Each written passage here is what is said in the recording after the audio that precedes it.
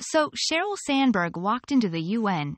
And no, this isn't the start of a bar joke. It's the start of a battle cry against using the R word in warfare, and by rep, I mean the horrific rape.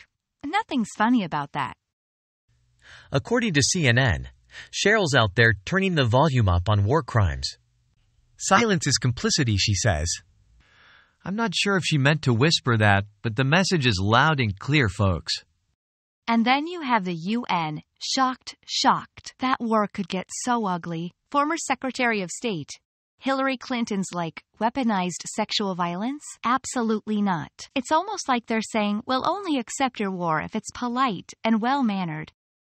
Senator Gillibrand nearly choked, not on a chicken bone, but on the silence of women's rights groups. It's so quiet out there you could hear a pin drop, or in this case, the sound of dropped responsibilities.